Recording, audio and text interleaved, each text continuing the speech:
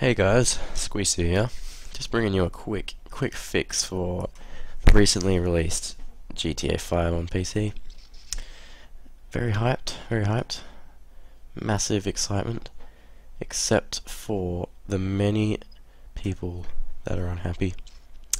You know why they're unhappy, other than social club? It's because the game runs like shit. We got people like this, 40 FPS. To lower it to 720p, yada yada yada.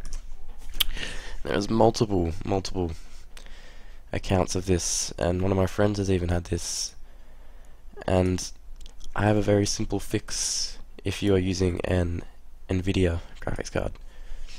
That should hopefully fix it, and that is simply download the latest driver released today, just in time for the highly anticipated GTA 5. It will ensure you have the best possible gaming experience.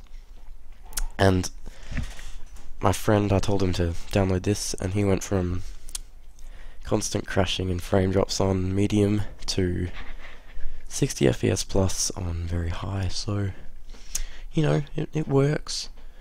And if it doesn't, then I don't know, keep telling Rockstar to be burnt at the stake, but give it a shot if you have a Nvidia graphics card and tell me how it goes. And have a good one.